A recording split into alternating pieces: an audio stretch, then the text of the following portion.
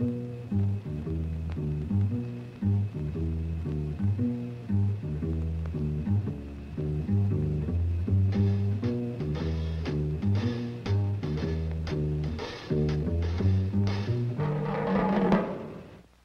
is a crystal of calcium tungstate.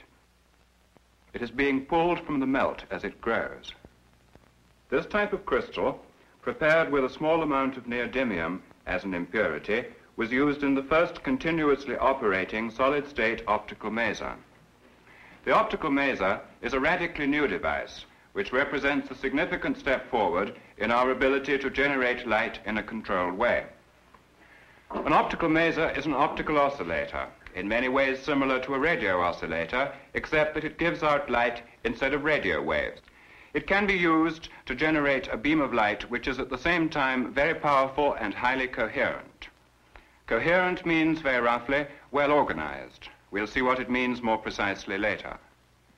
First, let's take a look at these 5 gas masers, which show the achievement of optical maser action in the noble gases.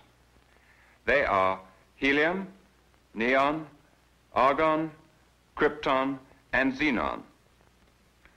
Although these gases fluoresce in color, all produce maser beams which are in the infrared. This optical maser uses a ruby crystal instead of a gas. It gives out an enormously powerful burst of maser light in the red, which lasts about 1,000th of a second. To show you how powerful is the burst of maser light, I have arranged a lens so as to focus the beam on a graphite block. I shall count down from 3 and fire on 0.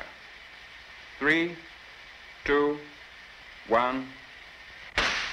What you saw just then was a white-hot burst of hot gas leaving the block from the point at which the focused maser beam hit the sample. Let's try it again, now that you know what to look for. 3, 2, 1. Here is the graphite block after several flashes of the pulsed ruby maser. I said at the beginning that an optical maser is an optical oscillator, which is like a radio oscillator, except that it gives out light instead of radio waves. As I'm sure you know, radio waves and light are the same in kind. They are both electromagnetic waves. They differ only in frequency and wavelength. The frequency at which the optical maser oscillates is around 10 to 30,000 times higher than that of any previous generator. The optical maser in fact generates light, but it does so in a way very different from sources with which we have previously been familiar. Here are some familiar light sources. All of them give white light or something reasonably close to it. White light may be thought of as composed of all frequencies between the lowest which the eye can see at the red end of the spectrum to the highest at the blue. With a modern prism spectrometer like this one, white light is directed through a prism which splits the light into its component colors. This spectrometer also enables us to see a single color. We'll place a card here in order to display the spectrum. A second card goes back here to display the single color which is passed through a slit between the cards. As we darken the room, the spectrum becomes quite visible on the front card. When the front card is removed, the single color, red in this case, is passed through the slit to the rear card. When I move the spectrum across the slit, I can select any color I please. In this way, I can use the spectrometer to pick out a restricted range of frequencies.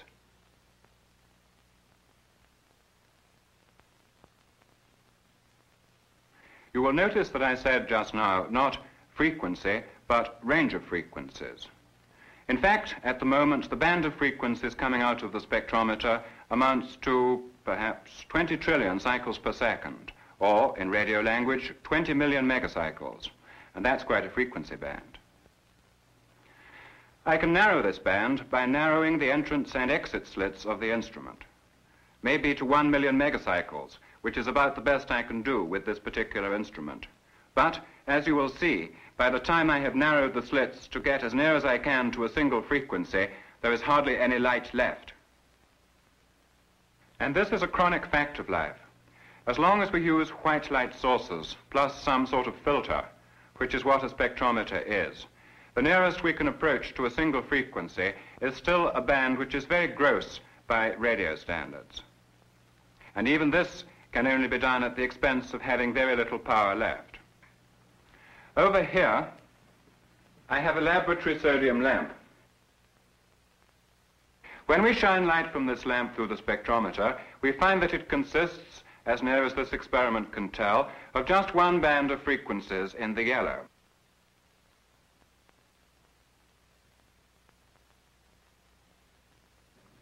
Actually, an instrument of higher resolving power will show that there is not one line, but two, each line being some tens of thousands of megacycles wide.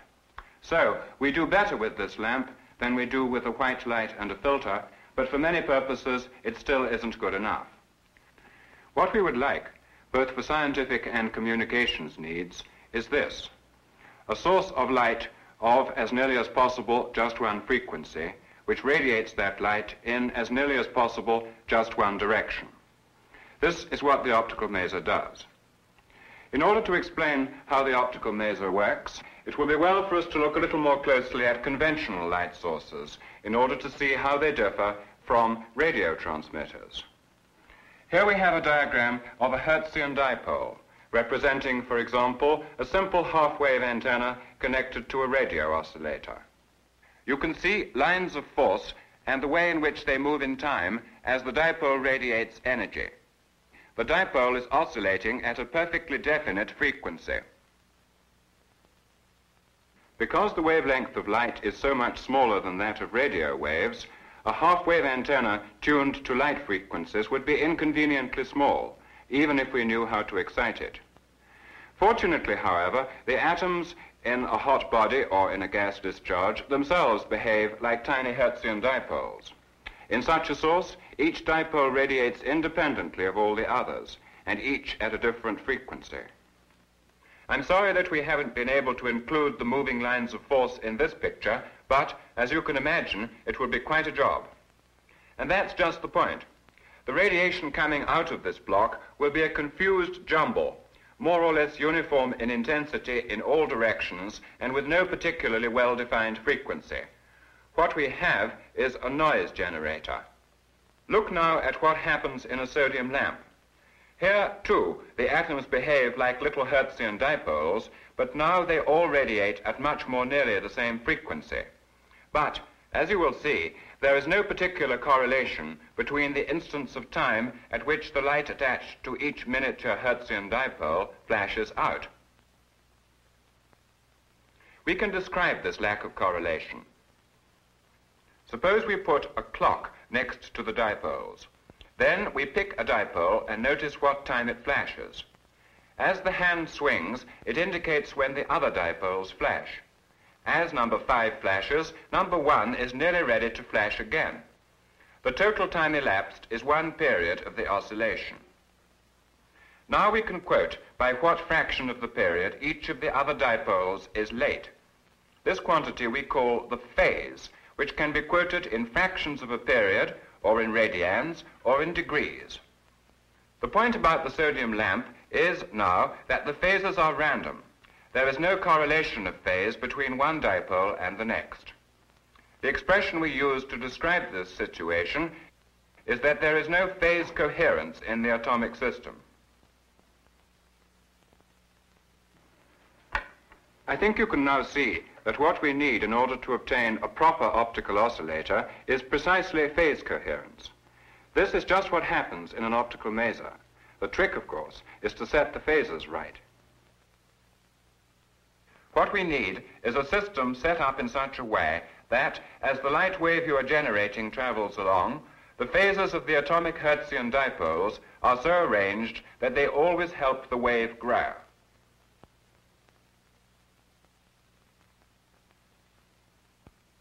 Now let's see how it's done.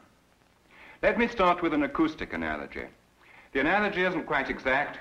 Analogies seldom are, but it will help us to get started. Here we have two tuning forks. Let's leave one aside for the moment and look at the vibrations of the other under this microscope.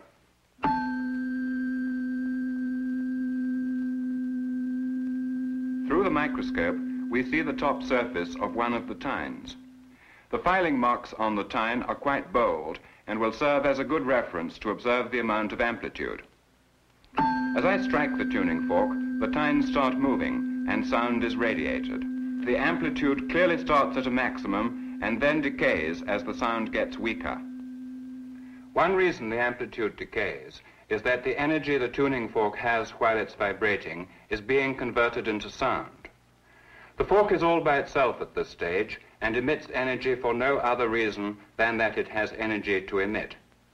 Let me call this process spontaneous emission. Now we're ready for the next step. The second fork is brought up very close to the first. I'm going to start the second fork into vibration, and I want you to watch what happens through the microscope. You can see the amplitude of the fork build up. This means that energy is being taken up by the first fork from the radiated energy of the second. This process I shall call absorption. Now let's see what happens when the second fork is struck while the first is already vibrating.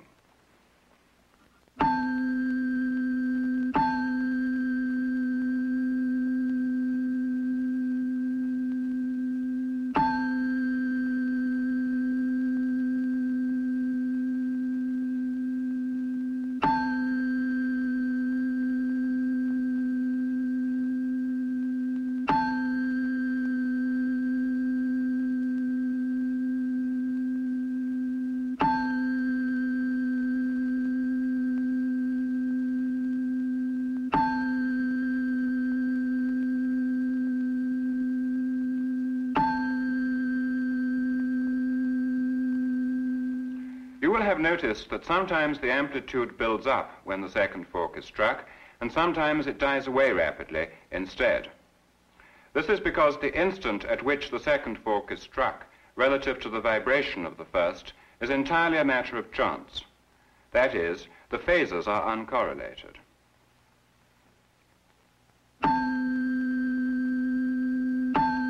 In those cases where the amplitude builds up, we again speak of absorption of energy by the first fork. Where the amplitude dies away fast instead, clearly the second fork is compelling the first to radiate its energy faster than it would if left to itself. This process we call stimulated emission. Now let's go back to the atomic Hertzian dipole. Now, of course, the sound field is replaced by the electromagnetic or light field. Exactly the same three processes can occur.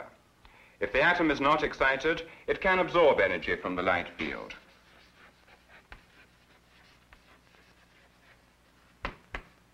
If it is excited, it can emit energy into the light field.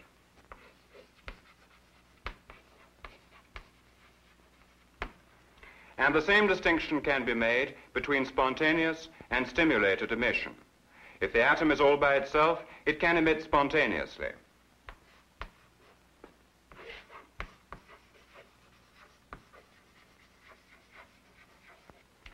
But it can also be stimulated to emit faster than that if there is light of the right frequency present.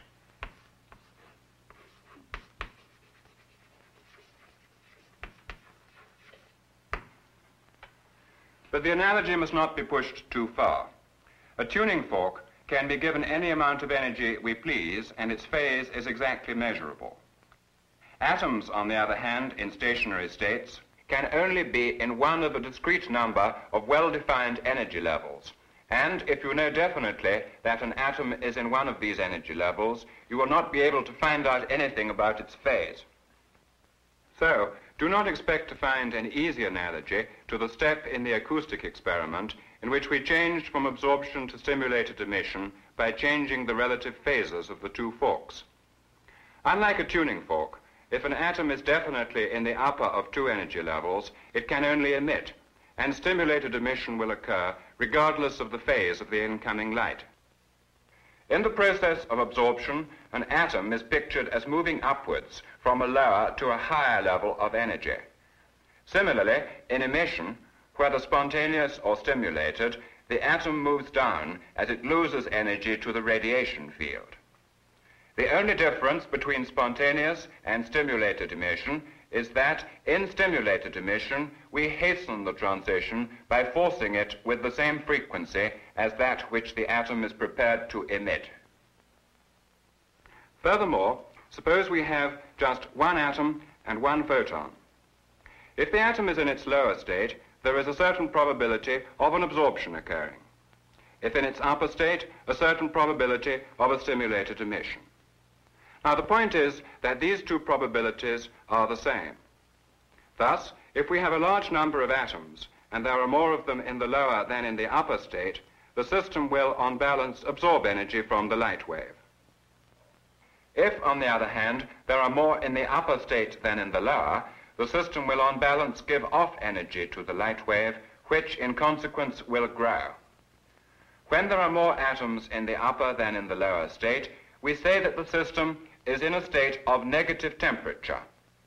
Such a state can only exist if we have some way of driving atoms up into the upper state by some outside source. This is not always possible, but in some systems we can do just that. The process of generating a negative temperature, that is, the process of selectively exciting more atoms into the upper state than there are in the lower, we call pumping.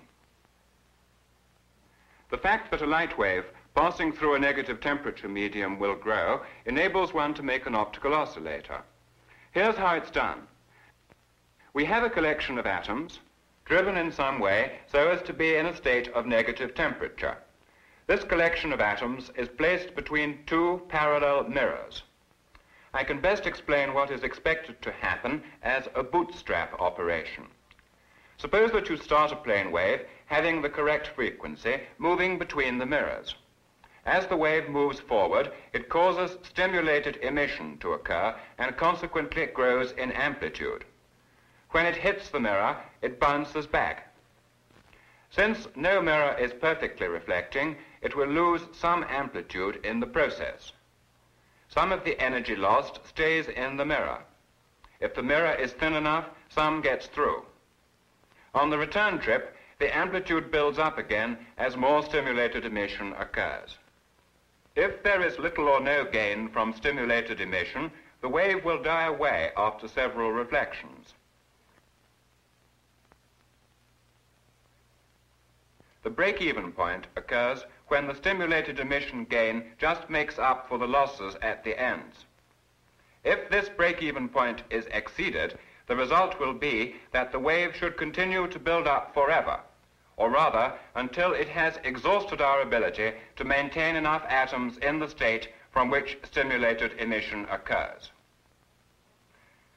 A sort of photon chain reaction, rather like the neutron chain reaction which happens in an atomic bomb.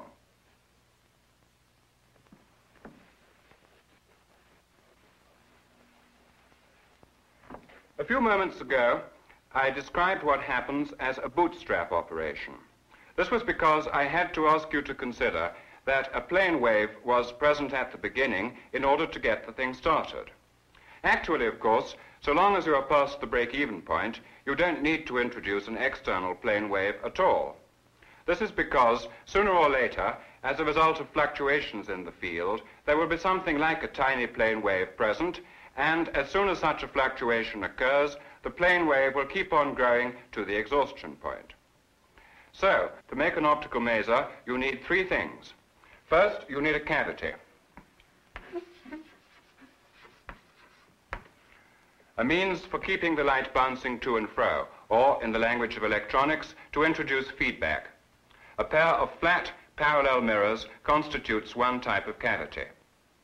Second, you need a medium.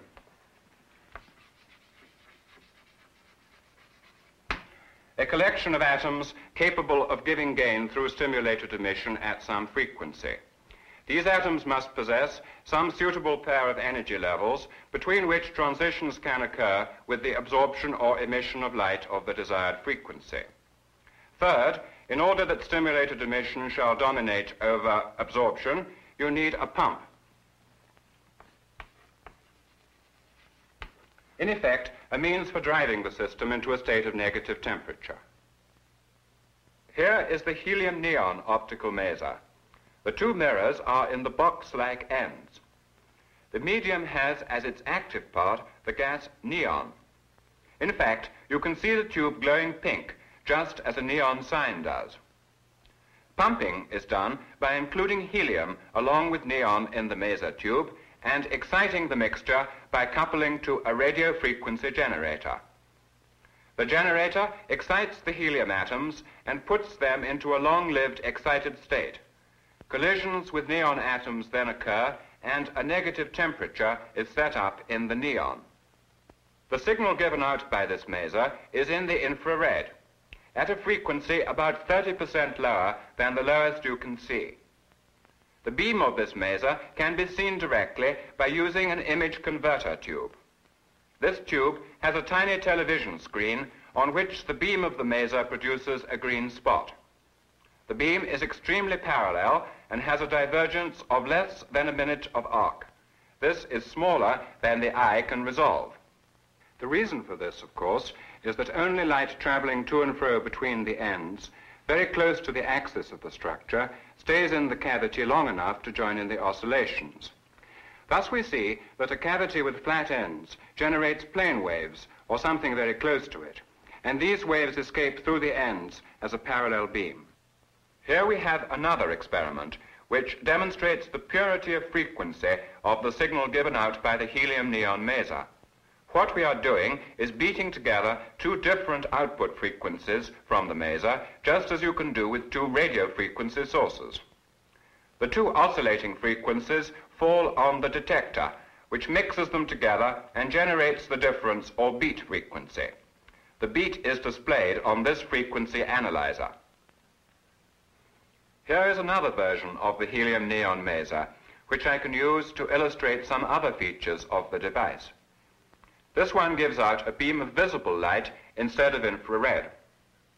The principal difference between the two lies in the frequency which the end mirrors are made to reflect. Because the beam is visible, you can in fact follow it right through the apparatus and out the ends. Notice that this time we get on the screen a pattern more complicated than just a simple spot. From the pattern, we can deduce in what mode of the cavity the Maser has been excited. Now I want to talk about a different sort of optical Maser.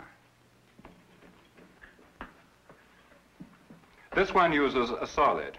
The medium here is a crystal of calcium tungstate neodymium.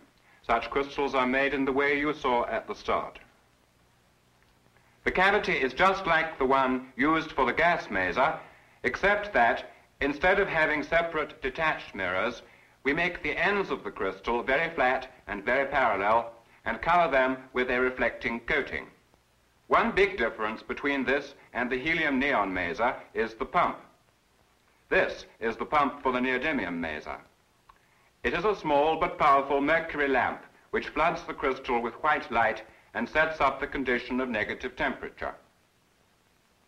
This elliptical mirror